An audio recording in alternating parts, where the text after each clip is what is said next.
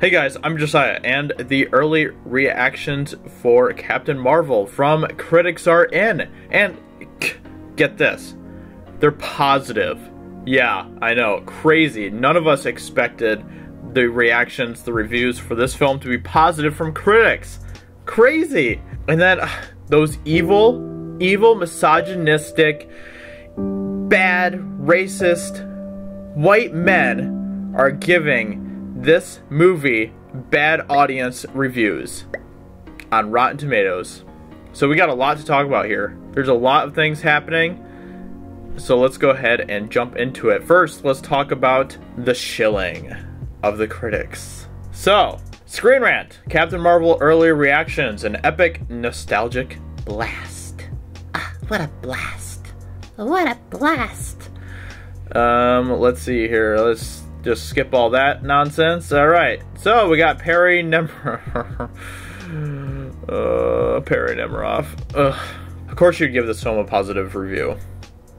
That does not surprise me at all. The future of the MCU gets even brighter, adding Captain Marvel to the mix. Really fell for Brie Larson's sass, strength, and energy in the role. Same with Lashana Lynch too. Ooh, all the women are... Hashtag girl power. Ben Mendelsohn is A+ casting as Talos. And yes, Goose is a scene stealer. Second viewing can't come soon enough. What does that say? Want a cat? A cat is a scene stealer. A cat. Ash Crossan. I don't know where she's from. Captain Marvel takes deep 90s breath. Totally awesome. Never related to a Marvel character quite like Carol. She's the stubborn, witty 90s kid I like to think I am.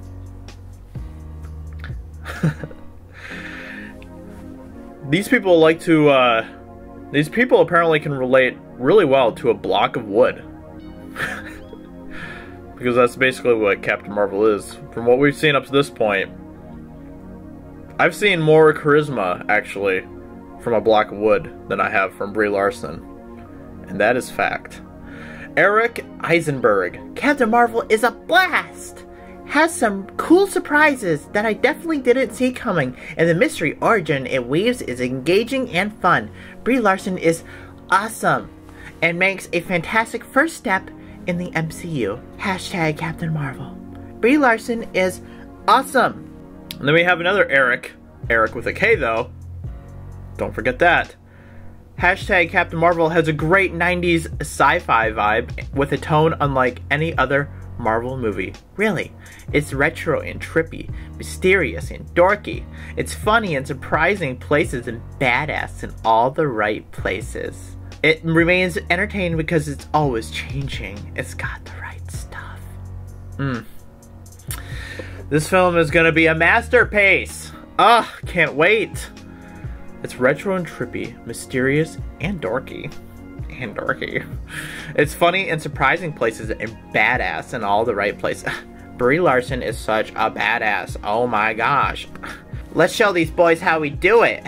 Higher, further, faster, baby. Oh, what a badass. What a badass. Brandon Davis. Fans of Captain Marvel comics are going to love the movie.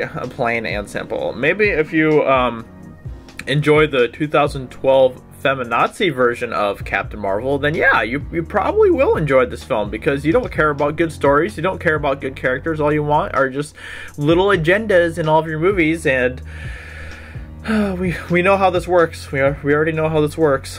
Captain Marvel, well, Thanos is effed. This is the worst comment of them all. Because if Captain Marvel is the one that ends up beating Thanos, I will be more pissed than I've ever been seeing a movie. Seriously. If Captain Marvel ends up being the one that beats Thanos, I will probably walk out of the theater. I might. And that will be the first time I ever walk out of a theater for a movie. Captain Marvel does not deserve to be the one that defeats Thanos. She just doesn't. If any Whammon needs to be the one that defeats Thanos, it's Nebula. Or Gamora. If she's not dead. I mean, who knows? Who knows? We'll have to find out in a couple months here. But they are the ones that deserve to defeat Thanos if it has to be a Whammon. Not Captain Marvel. That will be literally the worst thing I've ever seen in a film. That would be terrible. Like, I'm getting more mad just thinking about that. She has done nothing up to this point. She doesn't deserve to be the one that defeats Thanos because we don't know a single thing about her. She's never been in a Marvel film up to this point. We've had the Avengers since 2012. That's 7 years ago. 7 years of films. 20 films later. And then, what do we get? We get one Whammon who's stronger than everyone else. She's a blast! And she just comes in, defeats Thanos. Oh, forget all of you guys who have been in these movies for years and years and years and have put so much time and effort into I'm talking about the actors playing your characters, playing characters that have gone through hell. And then Brie Larson, Captain Marvel, just shows up. I'm gonna defeat Thanos for you guys because you are all just a bunch of white men and you can't do it. I'm a Whammon. I am strong. I can do this. Oh my. That would be so bad. I would be absolutely livid if that happens. And trust me, I will make so many freaking videos if that happens. Marvel, don't do this. Russo brothers, I have faith in you. Up to this point, don't botch that.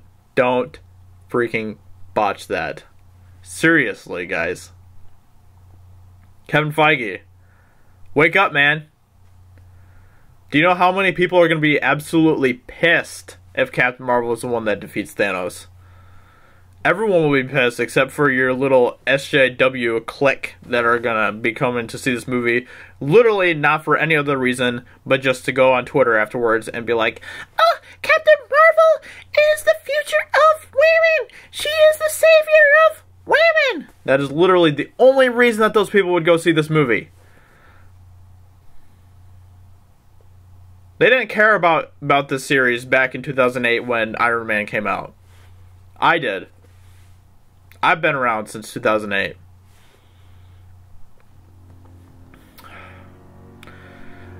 Anyway, let's move on to the audience scores. The evil white men who are targeting this film. So, we have here from The Hollywood Reporter. Captain Marvel targeted by negative online reviews. Pre-release. Marvel's Brie Larson vehicle is being attacked without being seen for being SJW nonsense on Rotten Tomatoes. Huh. What? This film, this activist film, where white men are not allowed to go see this movie, where white men were not allowed to the overwhelming majority of white men were not allowed to interview Brie Larson, is being seen as an SJW film? That doesn't even make sense. Let's see here. What are some of the reviews we got here? Brie Larson has already said, this isn't for me. I'll spend my money elsewhere. That SJW nonsense. Who cares if Brie Larson said you can't go see her film? Go see her film. You're supposed to support her. What the heck? Yeah. If these are the kind of reviews we're getting, then I don't blame these people. Oh, and then let's see. We got some people here who are so excited to see this film. This looks great. Excited to see the introduction of Captain Marvel in the next phase of the MCU. The movie that will close the mouths of the machistas. What? Machistas? What is that? Is that even a word? I have to look in my dictionary now. Yeah, I'm confused. I don't know what that word means. Let's see here. Search the lead actress. Drew doesn't want, I think it's supposed to say Bree, doesn't want us going as a white male. I won't go. Bree, I hope your movie is good without me. Exactly! These are the kind of reviews we're getting because Brie Larson has already said she doesn't want the white man to go see her movie. Larson has made it clear men need not attend this movie. So people in the mainstream media are crying because these are the kind of reviews we're getting. I don't even know if any of them are necessarily talking about the movie, but they're obviously talking about the things that Brie Larson has said up to this point. And yet they act all offended. Like, why would you say that about this movie? Why are you not going to go support this movie? Well, it's because you just pissed off an entire demographic. Your biggest demographic. And yet you're going to act all offended and shocked and... These evil white men. Well, maybe if you kept your mouth shut, Brie, and try to show a little respect for the main demographic that we're gonna go see this film, then you wouldn't be in this place right now. Huh. Crazy how that works. Crazy when you shame an entire race and gender. What happens? It's crazy. Yeah, except for the soy boys, they'll go see your movie because they don't care what you call them. I'm sure they apologize to Whammon every day that they're white and male. Anyway, and then you have obvious bots in here that have Captain Marvel pictures and then whatever that crap is. This one right here, not interested in supporting Brie Larson's agenda.